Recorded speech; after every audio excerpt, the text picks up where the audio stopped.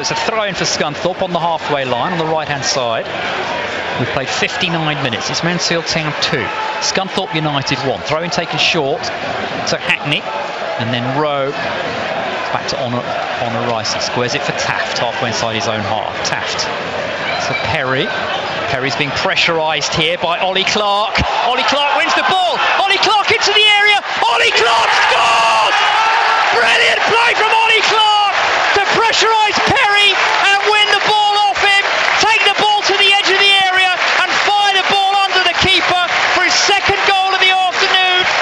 And with a now gone at the Walkall Stadium, it is Mansfield Town 3, Scunthorpe United 1. What a brilliant goal. All his own work. Take a bow.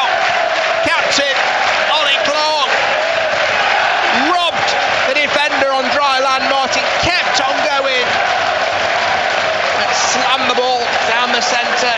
Again, Kieran O'Hara, Scunthorpe keeper, beaten all ends up. Take a bit of that. 2-goal hero, Stags captain Ollie Clarke. And it's 3-1. It was brilliant play from Ollie Clarke.